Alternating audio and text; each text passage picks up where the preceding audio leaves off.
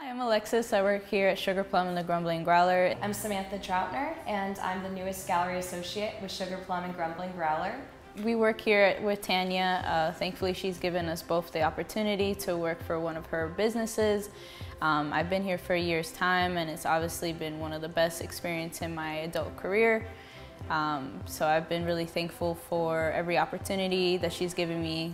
Prior, I did work for different corporate America businesses as a graphic designer, but here she's given me the opportunity to be the creative director. She has given us the experience that we've needed to succeed in the business world.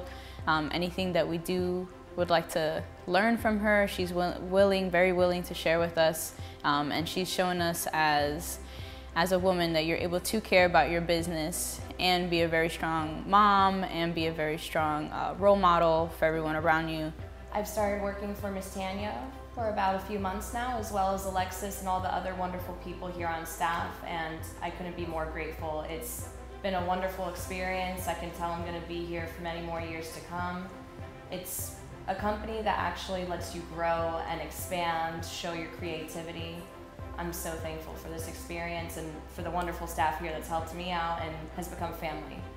Working with Miss Tanya has been a pleasure. You know, she's a wonderful mother. She's able to multitask and balance so many things, which I'm terrible at. I don't know how she has, what, 4 kids? And it was like, let me run a school, let me run my winery, let me run a gallery. She can do it all, and I aspire to be the type of woman she is. One of the most wonderful memories I've had is we had our first Latin event here. So we try to do a lot of different things that the community would love, and our bathrooms weren't doing so great from the amount of people that came, and she was here in sweatpants, t-shirt, hair back, just doing the dirty work, and I thought that that was amazing for someone to do so much for their business and not care to get a little dirty to make sure that everyone was having a good time.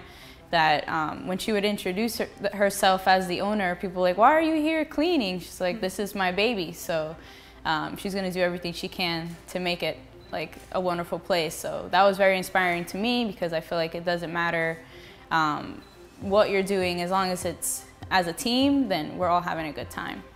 Our front mural was made by Miss Yellow, and she's an amazing artist, and she lives out in LA.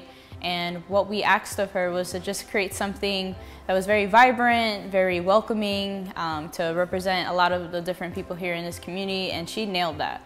So we're really thankful for that piece. Everyone's always welcomed by it, and they think it's like out of the norm from the rest of the street, but it really, she did her part. It really makes us stand out.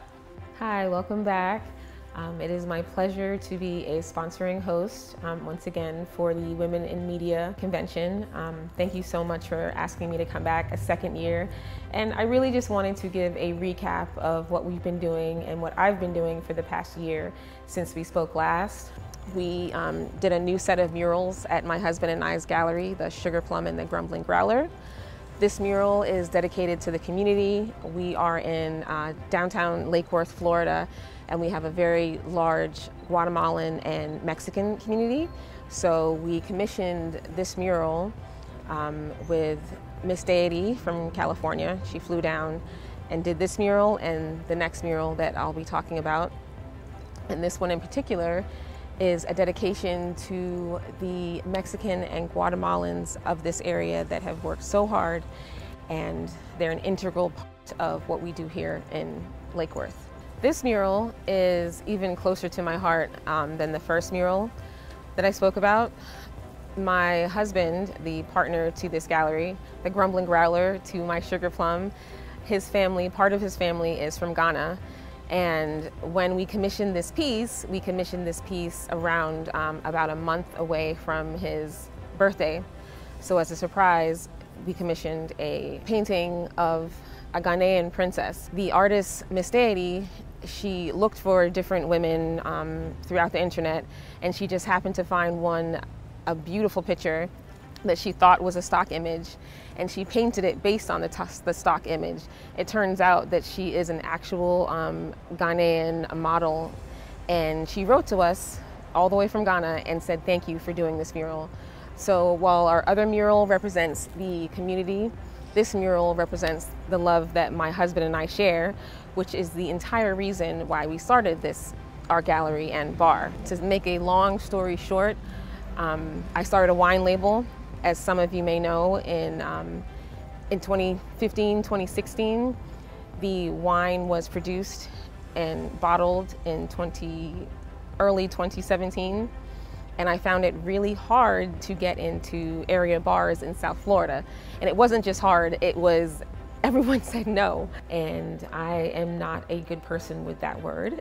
So it propelled me, it basically motivated me to want to do my own thing. I remember in the very early days of my wine label, someone from a liquor distributor told me that there's no way I would make it. A, there's no women in the field. And B, people just don't like wine that much.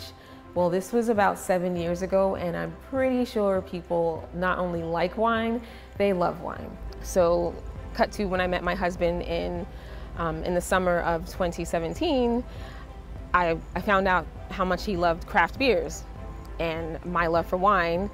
So the two of us on a dinner napkin in New York, in a New York bar, we wrote the idea for what is now known as the Sugar Plum and the Grumbling Growler. When we first brought the idea to the city of Lake Worth, they weren't as excited about it as we were. But when we mentioned that we didn't mind doing art as well as a wine and beer bar, then the city got on board. It has been now, it's my life goal to get other women, not just into the wine industry, but into entrepreneurship as a whole. You don't have to have a lot of money to be an entrepreneur. You don't have to give up your day job. You can be a mom, you can be a wife, with kids, without kids, you can be single. There's no prerequisite to be an entrepreneur. The one thing that you do need is drive. I sleep, eat, and drink this. The only thing that makes me take pause is if there's anything going on with my children. As long as they're happy, safe, and healthy, then I push harder in the world of entrepreneurship.